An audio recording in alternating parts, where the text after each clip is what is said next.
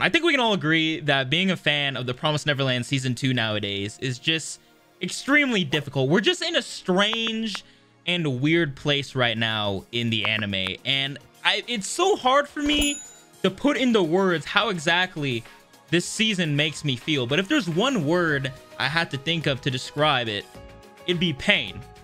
Pain is all I feel now whenever I hear people talk about the Promised Neverland Season 2 or whenever a new episode airs. Pain is all I feel. And it's because I just love this anime so much. And just to see where it is currently after the godlike Season 1, the Grace Fieldhouse arc, some of the greatest shit I've ever seen, dude. The tension, the mystery, everything was just perfect, man. And you guys know that I love the Promised Neverland. I talked about in my Winter 2021 anime video. You guys know I was praising the hell out of the Promised Neverland Season 2. I was just thinking like, yo, we finally get to see Emma, Ray again, the kids. We get to see like finally like more of the world and stuff like that. Like I was so excited to see the route that the Promised Neverland Season 2 was going to take, because I knew that, you know, it wasn't going to be exactly like Season 1, but I felt like, you know, Promised Neverland still has that potential to be great. And just Season 2 right now, it's just not it. Now let me make things clear real quick before I delve more into, you know, why exactly I have my faults and problems with Season 2 right now. If you like the Promised Neverland Season 2 right now and you're enjoying it, you're loving it, bro, good for you. Like I don't want to take that away from you. I'm not here to crucify you or judge you for what you like, bro. If you like, you know, the Promised Neverland Season 2, good for you, dude. Because yo, I liked Tokyo Ghoul Route A for the most part, even Tokyo Ghoul Re. Shit, dude. Trust me, I've had my experience with rushed anime. People calling it rushed, people calling it a bad adaptation. Yo, I've watched anime and still had some enjoyable, you know, moments from it. Like there's nothing wrong with liking an anime, and just because other people say like it's not good for, like you're not allowed to enjoy it. If you like it, you like it. That's all. But the thing is, I'm not gonna lie, I'm really lenient, and like I have a lot of patience and I give a lot of leeway to when stuff like this arises. Like I said with Tokyo Ghoul, I stuck with Tokyo Ghoul for so long. I absolutely loved the first season. I know that might be an unpopular opinion, but I actually liked the first season of Tokyo Ghoul. Tokyo Ghoul Route A, it got a little rocky, not gonna lie. Kind of didn't know what the hell was going on sometimes. Tokyo Ghoul Re, it kind of went way left field.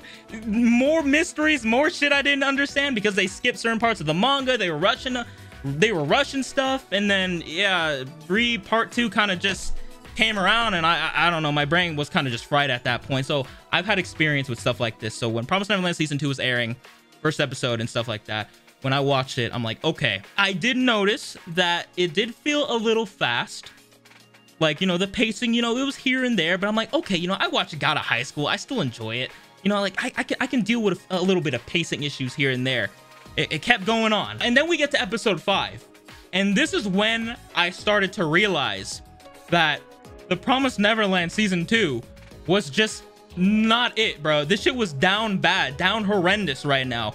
Because in episode 5, Norman comes back, one of the most beloved characters that I loved a lot, dude. And you know, a lot of manga readers were saying like, yo, this return was supposed to be so epic, because I guess in the manga it took a longer time for him to come back and get reintroduced, but in the anime it was only a couple episodes. So when he came back, I didn't really feel anything. I was just like, oh shit, hey, it's Norman.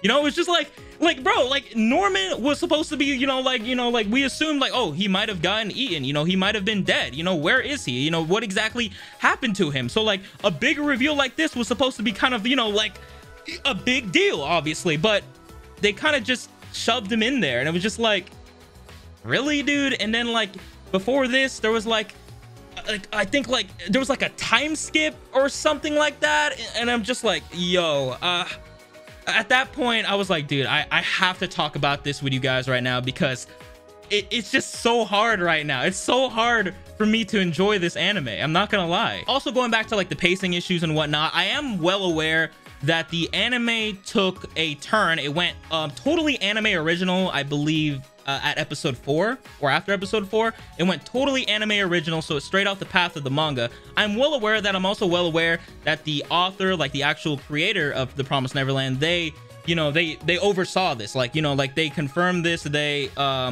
basically approving this, you know, like they're saying like, yeah, this is okay, you know, I'm trying to do this right now. Now when I first heard about this, I was thinking, I'm like, okay, maybe they're trying to fix something, they're trying to fix up some loose ends, because I know a lot of people did say that the Promised Neverland ending is kind of iffy. Like, I know a lot of people weren't big fans of it at all, and they even said that, you know, after Grace Fieldhouse arc, the anime kind of, I mean, not the anime, sorry, the manga does kind of, you know, take a dip in quality. But there is one arc that they said was kind of like one of the standouts, and that was the Goldy Pawn arc. And they just decided to skip that entirely. They said we actually already skipped that, I believe. So I don't know what the hell was supposed to go on in that, but it was supposed to be fire. It was supposed to be some of the people's, you know, favorite arc. And I'll never get to see it. I have to read the manga, I guess, if I'm to see it, because the Promised Neverland season 2 right now, I believe it's 11 episodes, and we're on episode 6, I think, because we had a recap before this. And I'm thinking, I'm like, why do we need a recap for 5 episodes? It's like blowing my mind. Like, it's so hard for me to comprehend exactly what is happening. And I think I know that they had a recap because of like production issues, and that's totally understandable. I mean, you know, production issues, they happen all the time. You know, I'm not gonna like crucify the animators and shit for this, but like, you know, it's just like, I can't, it baffles me. Like, what is the end game here, basically, is what I'm trying to say. What exactly is this gonna lead up to? Like, people are saying like, dude, like, we are going to the ending of the Promised Neverland, like, extremely fast. And the way I'm perceiving the season 2 right now, I'm like, how is this gonna end? Like, what the fuck are we gonna do, you know? It's just really hard for me to talk about this, because, like, I don't know what the fuck's going on sometimes. You know, I feel like the manga readers and the anime watchers, like, we're both like together in this. Like, dude, we don't know where the hell this is gonna go. I'm just a little bit speechless, because I can't say this enough about how much I love season 1 of the Promised Neverland. Definitely one of my standout animes of the year that it came out, dude. I just can't praise the Grace Fieldhouse arc enough for what it did, you know, and it set the tone for the story about how it was gonna continue.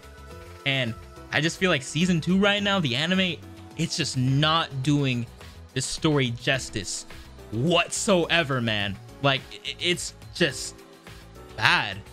Like, I'm sorry to say this, man. I don't usually lay the bad, like an anime, this is terrible, but Jesus, it's disappointing, if anything. Like, I want to make things clear too. No disrespect to the creator, the animators, the people, you know, working on the production of this anime, because like I said, there are production issues. You know, obviously COVID is still a thing, and you know, like I said, the creator themselves, they approved of these changes, like these like straying away from the manga. So in my mind, I'm thinking, I'm like, okay, they must have like some game plan here. They must know a little bit what they're doing. You know, I still, like, I'm not gonna just say like they don't know what they're doing, because I didn't create the manga.